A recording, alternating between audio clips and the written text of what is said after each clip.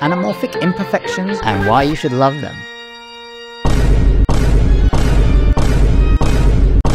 Emotional damage! Wow! What do you know? Well, looky what we have here. Yes, you're right, I'm looking at barrel distortion. You're always hearing about lenses and their imperfections and everything that is wrong with them being criticized. You don't know the power.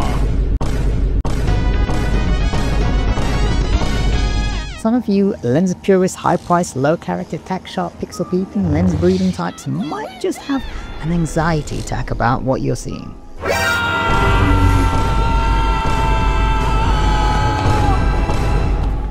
It's basically a beautiful cinematic tool. For these movies, they could have had clinical, no-character lenses without distortions, but they've chosen it to immerse you into the world. These lenses give character. What am I trying to say? Distortions are good? Yes, actually, that is the point entirely.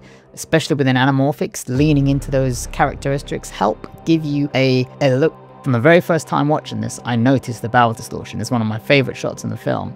Whether it be vintage or modern, you can definitely see that there is plenty to be had by leaning and loving into these barrel distortions. This shot clearly immerses you into the world, even though we might see it and think, oh, barrel distortion. All these clinical types are often, trying to get rid of that. Some people do make the choice, even if they're shooting anamorphic, to get rid of barrel distortions. I think it makes it a little bit more boring.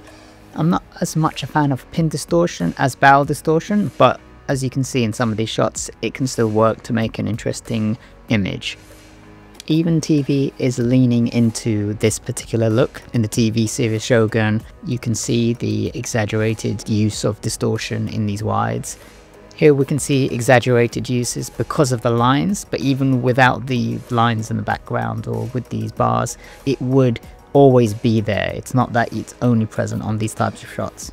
Gotta get used to these bars, kid.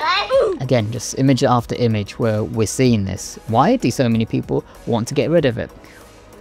If this was a review of a lens, you can bet that they'd be criticizing it. One thing to note, which is important, is you'll notice it much more on wide shots, but when you go into medium or more telephoto shots, you'll find that those characteristics naturally are less, but on the wide shots, I think you can lean into it.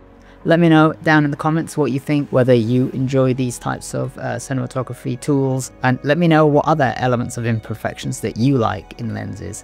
Maybe you have lenses that aren't cinema grade or potentially have defects according to some, but I think you can use them to tell a story, especially for narrative purposes.